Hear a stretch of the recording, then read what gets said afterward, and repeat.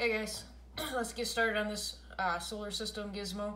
I know Miss Klein already started it with you. She did, I think, the front and then the back of the first page with you. You won't have any problem getting this done now by the end of class today.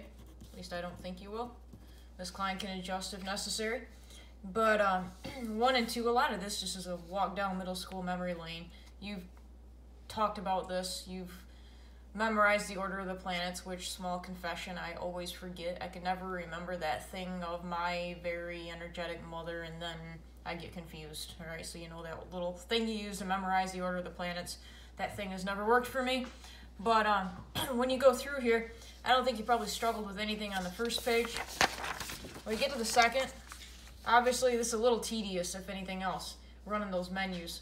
One of the things that I always do on this one is as soon as you fire it up, so if you have this thing up and running, just click all the check boxes you can. So click Show Orbital Pads, and then click the additional data. Also notice the zoom in and zoom out. You have to do that when you get to some of those outer planets, and they even let Pluto hang on here so that you can see some of those that are way, way, way out, away from the sun.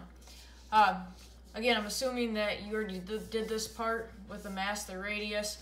The density, you technically don't even have to calculate it. It's given to you. But hopefully you still remember that density is just mass divided by volume. That was supposed to be in equals. Okay, so you should hopefully remember that. That is equals, not whatever that stupid little line is there. And again, I know that you probably already talked about this. And then how you divided them was sort of up to you as long as you could defend it. It couldn't be just, well, if their first letter in their name is a vowel, I will put them in a group, and a consonant, you go in another group. That's not very scientific, but as long as you looked at either their mass, their radius, their density, and grouped them, we're good. So if you flip to B, I think this is where most of you are starting today. You guys would have talked about this before, this idea of terrestrial planets. Okay, the word terrestrial means land. So you're looking for things that are rocky. A gas giant, okay, if you think about gas giants, what hopefully you start to think about here is there must be some huge difference in density. When we talked about in the heat unit, thermodynamics unit, we talked about density a fair amount, and we know that things that are less dense, they have less mass in a certain amount of space, so less mass per unit volume. Lily. Good Lord, my dog sounds like she's drinking a pond behind me. But anyways, what you want to look at is decide where do you think a defining line would be. So which ones are more terrestrial, so more dense, which ones are more gaseous is the word. And you just write that down there. So then it shouldn't be too hard to figure this part out. It's almost too obvious. So what do the terrestrial planets have in common? What do the gas giants have in common? Number 7, feel free to skip it. And for this part, I want to talk about this one with you. It says, why do you think the inner planets are small and dense?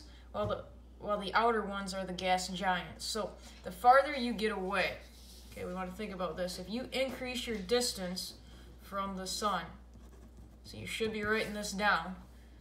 In general, we see a decrease in density. There's exceptions out there, but in general, the farther away you get from the sun, the less dense it is. Now, hopefully, you would start to think maybe gravity has something to do with this, because as we know, the farther out we get, the less gravity is going to pull. Whether this is the best way of thinking about it or not, it's how I like to think about it. Think about rolling a snowball, and hallelujah, it's warm out now and we aren't outside in the snow, but if you're going to pack a snowball, maybe you're going to build a snowman or something like that, at first that thing's pretty fluffy.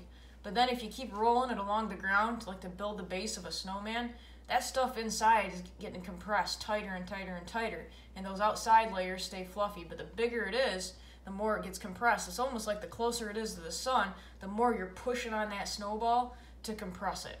All right, so closer to the sun, it's getting pulled on a lot harder. You're getting more compressions, a bigger compression within. Okay, so the closer we see more dense, the farther from the sun we see a decreased density, and that's due to a decreased gravitational force. on it. All right, so oversimplified, but at least hopefully that gets you thinking about it. All right, to activity B. Click reset. You may have to recheck all those boxes that we talked about. But the biggest thing is we're going to talking about Kepler's laws. And I know we started yesterday. Well, maybe it's today, who knows. But Johannes Kepler is the dude who spent a whole lot of time figuring this stuff out. And there's 3 laws. We've already mentioned there's 3. But one of these is what rules describe the size and the shape of the orbits. Remember, an orbit is just the path. Okay, so how can we figure this out? And what the first thing you're going to do is select Mercury from that drop-down list. So you should see that Mercury's orbit is highlighted, and you should see something regarding a circle or perhaps not a circle. All right, so what you should see is the orbit is not a perfect circle.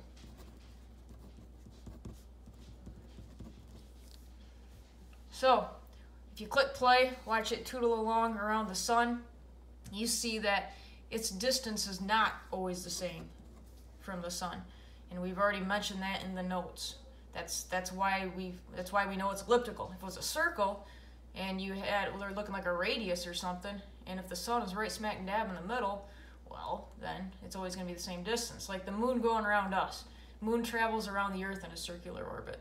And so the moon is always the exact same distance from the Earth.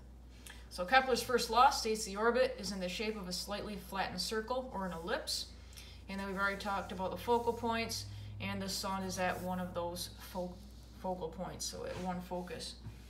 For eccentricity, it gives it to you in the data displayed at the left. So as long as you have that check box marked down, excuse me, as soon as you have that done, you should be able to see the number right at there. And let me go all the way out here. Make sure you zoom in all the way, and then check out the speed of Mercury as it goes around the sun, and be more detailed than it just changes speed. Okay, so think about it this way. It's fastest when, and then finish that statement, and it slows when. Okay, so it's fastest when it is doing what? It slows, or it's slower when it is doing what else? All right, that's what you're looking for there. That leads to the second law.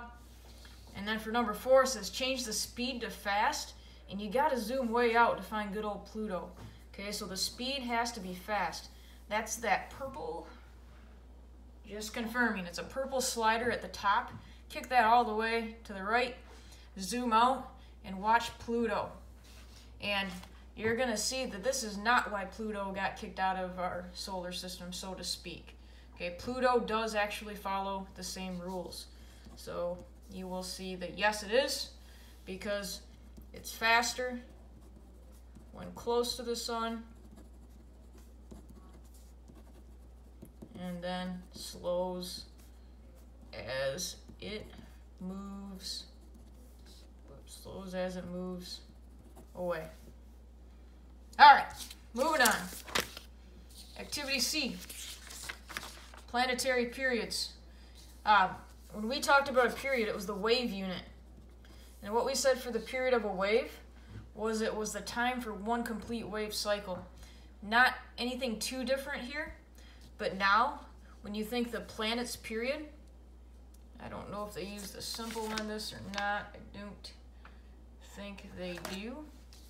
But the period, you should recognize that, is what the time for one complete orbit. Okay, so the period is the time for one complete orbit. So the question, you know we love these ones, where we're looking for direct, indirect, that sort of thing. Orbital radius and the period. So in other words, you're going to take your own guess here, but if the distance from the sun goes up, if you increase the distance from the sun, what happens to the orbital period? So I'm going to draw a blank. You don't have to draw that blank. You're just going to say it goes up or down. So it blanks the orbital period. So think time. So you're going to say it's, okay, if a planet's farther from the sun, If you think it takes longer to get around there, you're going to say it goes up. If a planet's farther from the sun, you think it's going to go quicker around the sun, then you're going to then put a downward arrow, or say decrease, something like that. Number 2, you're going to click play and then just check it out. So what do you notice about the speed of the planets and their distance from the sun? Okay, so it could be something like this. If planets are closer to the sun,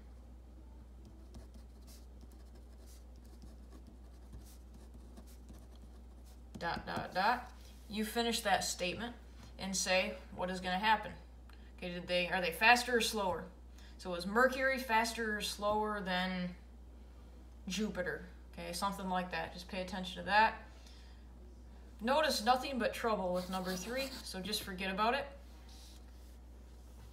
Okay, number 4 says Earth takes 12 months to complete an orbit. So Earth's period is 12 months or 1 year. All right, so that there is no calculation. That is what Earth's period is. All right, so 12 months. Struggling with spelling today. 12 months. Some of you can get fancy on me and say 364.25 or 365.25 days per year. Okay, we get the idea. Astronomical units, you're going to see a thing called AUs. 1 AU is 1 unit. It's like the Earth's average distance to the sun. We call that 1, because remember, it's all about us in life. And so the Earth is 1 AUs from the sun. Something that's, let's say, 1.5 times farther than we are from the sun, they would say it's 1.5 AUs. If something's twice as far as we are, they say it's 2 AUs. If it's half as far as we are, they say it's a half of an AU. So it's actually a pretty easy way of thinking about it. But just remember, we're 1 AU from the sun, and then everything else is compared to us. And we're going to run out of time of what will let me upload, so I'm going to fly. One of the things you're going to not have to do is this. Number 9, make that go away. These you're able to get right from the additional data table, so you're just going to click through. The only thing I worry about is the r cubed part. Okay, it's the orbital radius. So it's whatever number you have, caret 3. Just remember how to cube a number. So it's this mean orbital radius, that is r. So it's r caret 3. For the period, we already talked about the symbol. Once you get it off that drop-down menu, it's period caret 2. Those go in those columns.